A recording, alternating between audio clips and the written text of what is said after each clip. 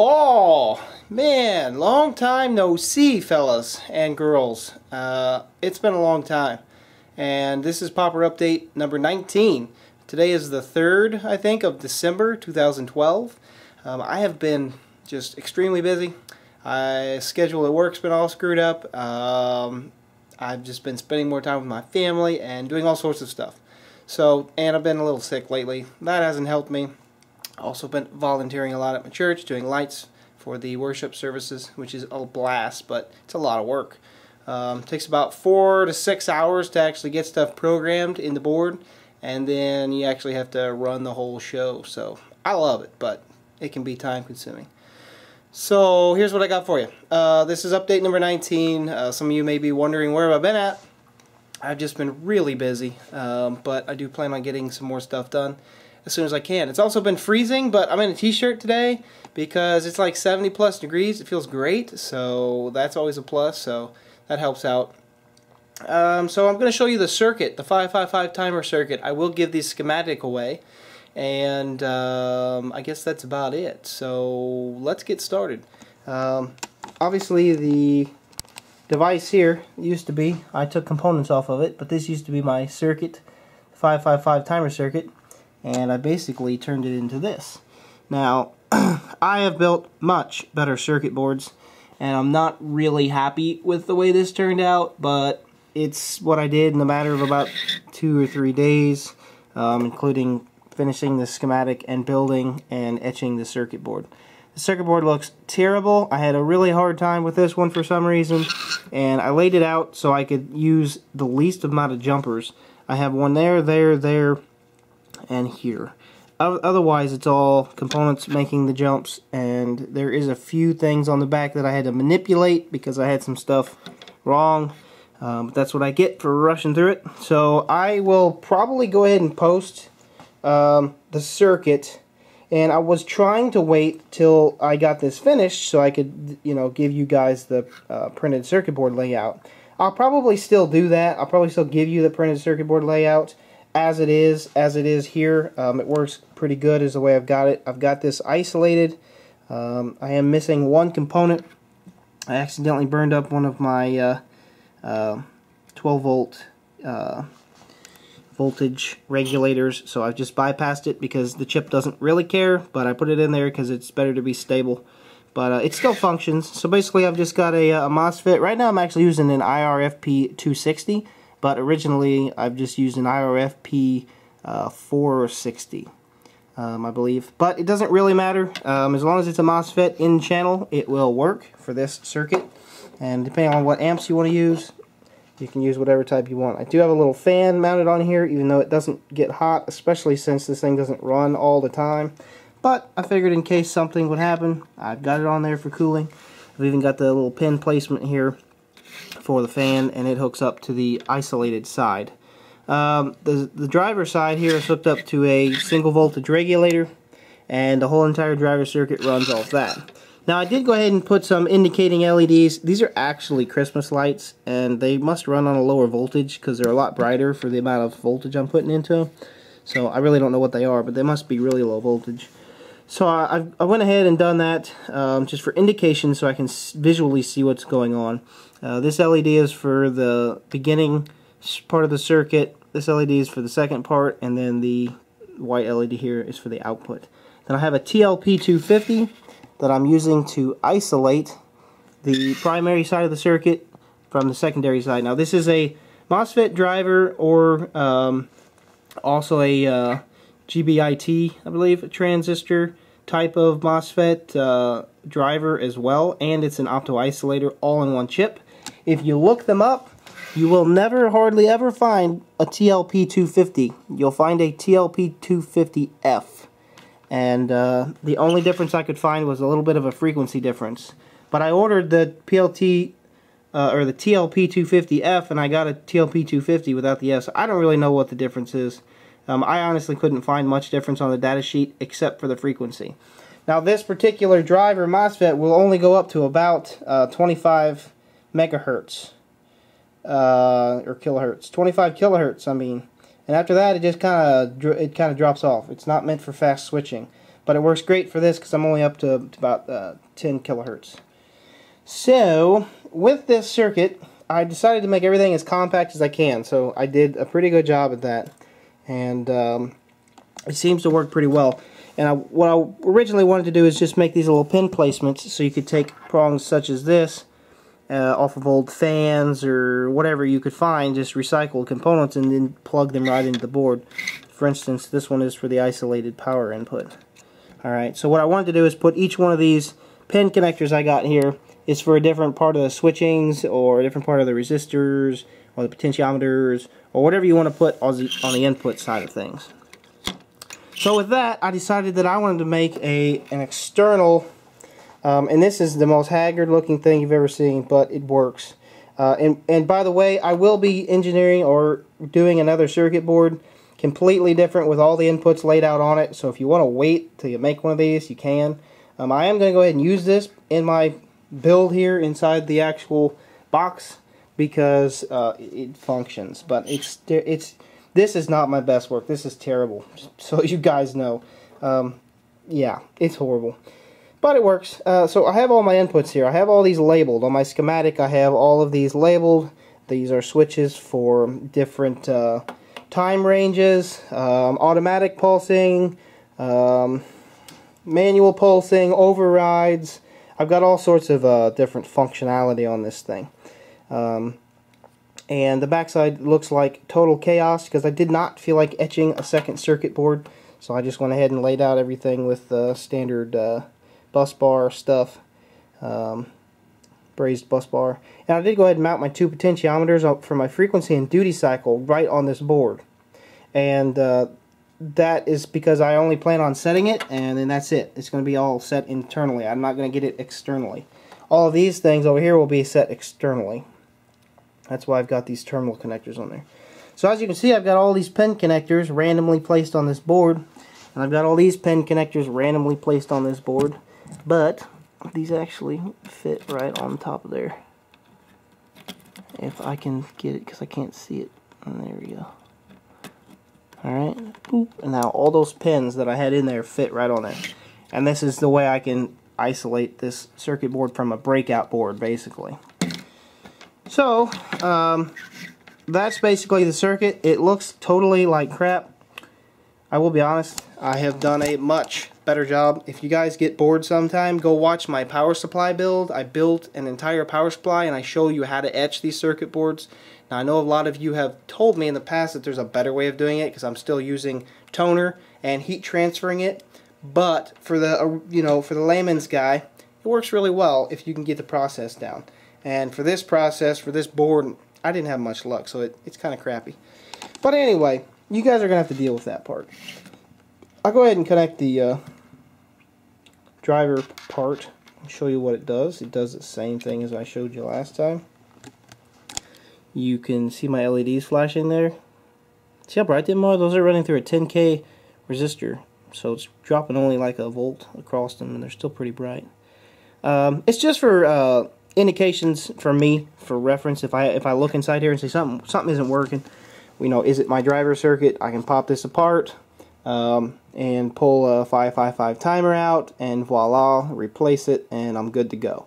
So that's the only reason I put them LEDs in there. So again, this is the duration of time that it's on when it fires, and this is the duration of time how long it takes to fire. So the white LED is the rapid fire right there, and so is the red. And then I can set how long it's on. So if I want that on just for a short time, boop, barely even saw it. Alright, and these will be external, and that's why I've got mounted on here just the way I've got them. And all these jumpers around here are actually switches, but I've just got everything bypassed. All those switches will be inside of this panel. I'll have the auto, I'll have the manual, that's what these selector switches are for, and all that stuff. These buttons will actually be wired up to this circuit. That's kind of why I have it like this. Alright, so hopefully I've given enough explanation on that really quickly. I'm going to go ahead and show you this really quickly. Here is the circuit. Okay. Here's the first 555 timer circuit. Again, I will post this over at the forums. But this first is an astable. It's set up as an astable timer, and it is the frequency timer of how often this thing fires.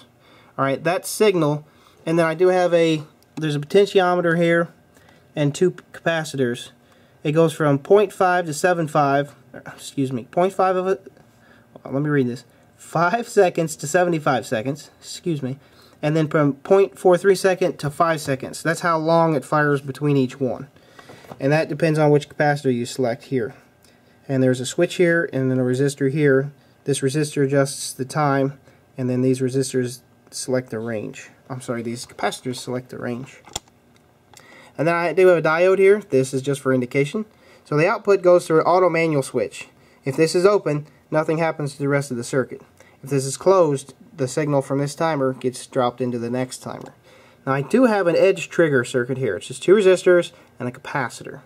Okay, it's just an edge triggering circuit. Now last time I showed you this, I was triggering it from the dropping edge of the push button. Well, I did get it to run off the triggering edge, which is what I wanted to do originally. I finally did get that working. I played with it for quite some time, and I got it working. I don't know why I didn't have it working right the first time, but it is what it is. But it's working now. So this is a manual fire button. This is a push button, not a selector switch. But you have to disconnect this circuit. So if this is in manual and you hit this, you're going to basically be well, I guess it's not, but I didn't want it to, I wanted it to, well, I guess that's it. That's right. Okay, so that's just a fire button.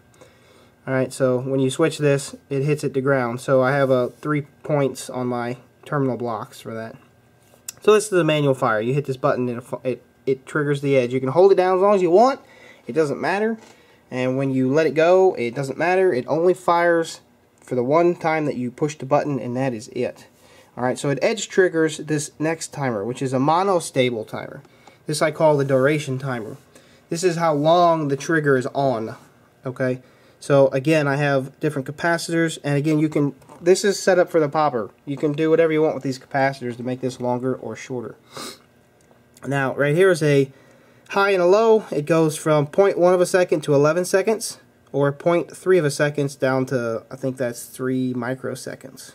0.003 of a second. And that's depending on this selector switch on these capacitors. Again, the resistor is for the time value, how long you want between these two ranges. Okay? And again, an LED for reference. And it comes down here to a switch. This is an optional switch that I put in. Well, they're all optional, really. But I put this in here, so if I want to just fire this thing continuously, for whatever frequency that this next timer is putting out, I can just flip this switch. So it's an always-on output. I probably won't wire that up. I'll probably bypass it and use it just for testing things. It probably will not be an actual push button in my station. So the last timer is, again, this timer fires this last timer, and the last timer is an astable, and I call it the coil duty / frequency timer. So this is the output side of things. This output basically has a frequency of whatever you set it to. Again, with this was the different capacitors. This capacitor here, C9, I have a note over here. You can see that if you put different values in there, it's different frequencies. Now again, I do have the option to get up to 111 kilohertz, but my TLP250 won't go that high. At least the original one. Since I ordered these Fs, maybe they'll do a higher frequency.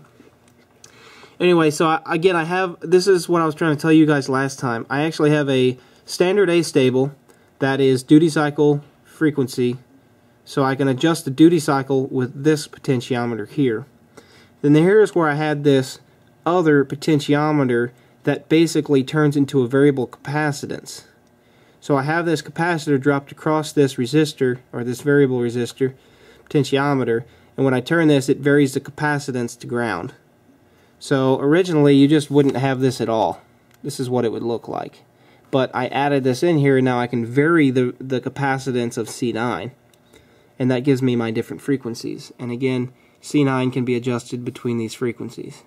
You can play with this. I play with this a lot, And what happens is at higher frequencies, there's a range between about 1 kilohertz and 5 kilohertz that jumps drastically. Then the rest of it's pretty slow. So if you had like a 10-turn potentiometer, the higher frequency range would be great. But don't forget the output of my driver circuit doesn't go that high. It will, but it chops it up real bad. It looks bad. It has like a capacitance charge to it. So again, I have a LED for reference, but this is that interesting part of the circuit that you guys, I told you that was very rare, or something that I played with until I got it working correctly, is this variable capacitance using a resistor and a capacitor to adjust the frequency of this timer. Again, the duty cycle must be set and then adjust the frequency. Alright, so that is basically the actual timer circuit. Then I just have a regular regulator up here, 12-volt regulator. I am using 12-volt regulator for this circuit. A 5-volt regulator, it may work, but you're going to have to play with the values, because when it gets too low, things stop working right. You have to have enough voltage to edge trigger stuff. For instance, I had a timer that it was only putting out half the voltage and it wouldn't trigger the next part of the circuit. So make sure you have high and low voltages coming out of your 555 timers when you're troubleshooting. Alright, the second part of my circuit, here is the isolated TLP250 circuits. Right now I'm actually using this one. I'm using what I call the inverting, which actually I think I've got these backwards. I will not release these until I get everything straightened out, so don't actually use these. They'll work for you, but I've got to just make sure everything's accurate. So basically it's just TLP250. Inside here there's a gallium, I think, type of diode, and something weird, and then there's just a pickup over here, and then basically a bipolar transistor type of driver, I believe. And it's just all built into that chip, so you don't have to worry about it. It's just this little nice TLP250. I really like these. I've been using these on pretty much all of my projects, and they seem to work fairly well. Most of the opto isolators, I've always burned them up. This one's, they're doing really well. So, on the other side of this, I just have your output. You have to supply voltage to this chip. This is where the isolation voltage comes in. Alright, so I've isolated the voltage with a separate voltage regulator, which you did not necessarily need, but I figured if I accidentally drop a bunch of voltage across my other system, that it'll stabilize everything. If there's fluctuations, it should stabilize it, and that's really why I did that. So right here I have the MOSFET driver hooked up to the MOSFET, and I do have a blocking diode across there for any back spikes. It doesn't blow up my MOSFET. And there's one internally, but I went ahead and put an extra one out there. It's always a good thing to do. And then your load basically goes on the outside of here. So that's the entire circuit. It's fairly straightforward. It's just some 555 timers set up as astable and monostable, an edge trigger, and a MOSFET driver with an opto isolator built into it. And it's pretty. I mean, it seems to work fairly well so far. Okay. Wow. I gotta try to explain everything because I don't like a lot of questions later. I don't mind them, but I like to give you enough information that you don't have any questions. So, back to what I've got here. These two coils, I have another plan I'm devising that I may actually not use these coils, but I might use a different type of setup. I'm not sure yet. The reason for that is I need to put some diodes across the outputs of these things, and they're kind of pricey. So I'm trying to get around that. And right now I do have these in parallel. Okay, last time I had them in series and I was running 12 volts, and they're actually 12 volt coils, so I was dropping 6 volts across each one, which is not enough. And so I have now arranged these. I've played with all sorts of different arrangements, and there's still more types of driving that I can do with this. Capacitive discharge type of driving, and I've got all sorts of options, but just driving them straight works pretty well. So basically I've just got them in parallel. Alright, so I've got the negative hooked up to the positive, and the positive hooked up to the negative. Alright, can you see that? And it doesn't really matter which way you drive them, as long as you have the polarity opposite, it doesn't really matter. So I'll go ahead and hook this up real quick, and actually I'm going to delete some stuff from my camera, because it says it's out of film. Alright, and we're back. So, basically I'm just going to hook this up. I do have a terminal block here that I'll be wiring this to. Let's see, this is my output side. This is my ground. Okay, and I'm going to hook up this, and it should fire away because I've got the circuit running right now. This is the driver to the TLP 250. Oh yeah, see that? Let me turn it up a little bit.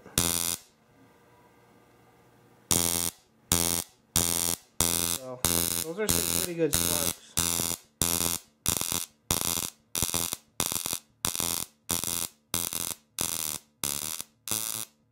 I can adjust it to get it right.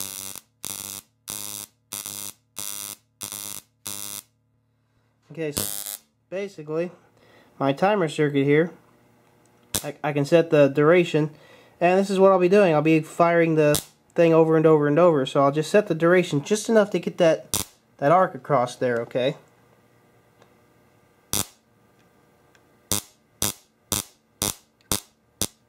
And I'm only going to be driving this like this far, so...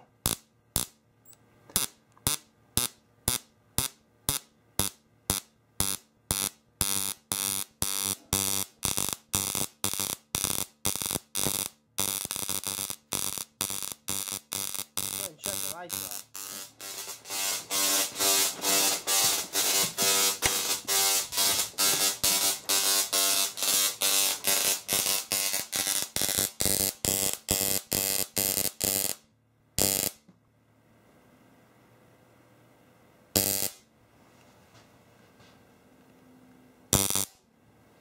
I'll speed it up.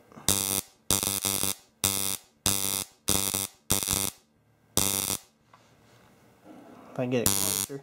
I'll only be running like 10 centimeters. About like that. But I can adjust the current too. But I can get some pretty nasty arcs out of it.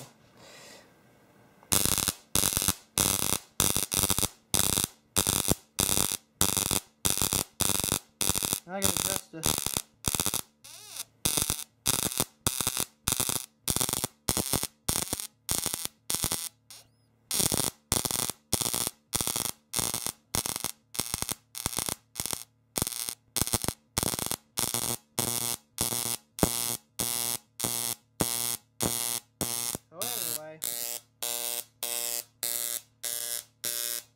That's how that works. If I don't trip and fall, break my neck. Alright.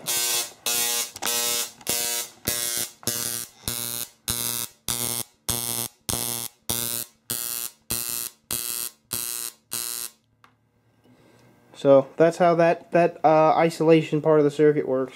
This thing stays ice cold even running that all day. It works pretty good. So there you go. That's I don't know what I'm gonna call it. Russ's Papp timer circuit. I don't know. Doesn't really matter. I'll label it here before I give it out. But it's the Papp test timer circuit. That's what I called it. So it worked out pretty well. Again, this is just a breakout board. That's all this is. It's just a terminal block breakout board with my resistors and stuff on it. Hook my switches up. So there you go, into the story. Again, if you wait, I will be redoing this and laying it out on a bigger... I was trying to compact it as tight as I could get it. I should have just made it whatever size it was, put the terminal blocks on it, and had a bunch of jumpers and just been done with it. But I didn't want to. I wanted to try to see how far I could go with this without making jumpers. And I only made 3 there, 1 for the driver for the gate. That's pretty good. So there you go. That's the end of it.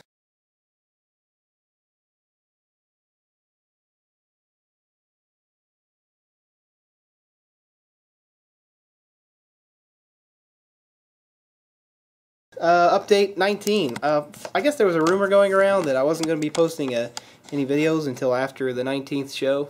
I don't know who got that idea, but nah, I've just been really busy. Spending a little bit more time with my family because I got a lot accomplished in a very, very short amount of time. So I've been spending a little bit more time with them. That's always a good thing. I will give you a very quick sneak peek, but you probably already saw it. I walked past it. But here's the capacitor bank. Oh, that's all you get. I'm going to make a separate video on that because that's a totally different series. That's it. Peace and love, you guys. I really appreciate all the support. Any of the donations that I've received, I really thank you for that. And I have a few things I'd like to purchase for this project that I will need a little bit more funding from. One of them is a bubble decimeter for actually detecting neutrons. I have to buy 2 of them, and they're like $300, and then I have to pay shipping, which is like another $100. So I have like a $400 bill just to see if we have neutrons coming off of the tests that I'm going to be doing. So any help is always appreciated, and I will have an extra bubble decimeter. I'm willing to split that price in half, whatever it costs. I'll split it in half and sell one. I don't need 2 of them, so if anybody out there is doing similar experiments, they'd like to pitch in half, if I can raise the rest, hey, that'd be great. That would be awesome. So that's it, Papp Update 19. Hopefully I'll get some more accomplished. We'll start doing testing. Again, it's getting cold. That's really screwing some stuff up. As far as being out here and doing stuff, the cold weather is not a good thing to be out here. The other thing is, I guess that's it. Just trying to spend some more time with my family. That's always needed. There has been a guy, now I'm not going to remember his name, but you know who you are. And he did donate $100. He said, take your family out and enjoy life a little bit. So to that person and anyone else with the same mindset, and I know a lot of you guys do, and I know a lot of you guys can't give money, and that's cool. Come over and just join the forums. Give your knowledge, you know, give your knowledge. And but to that individual, thank you very much. I know my wife and kids will appreciate that. And family is always first. This stuff's always second. That's the way life is. And God before everyone else. So, peace and love to you all. Here's the quote. Right? Meow. Deal with it, okay? With God, all things are possible. Peace out, homie G's. Have a good day. Laters.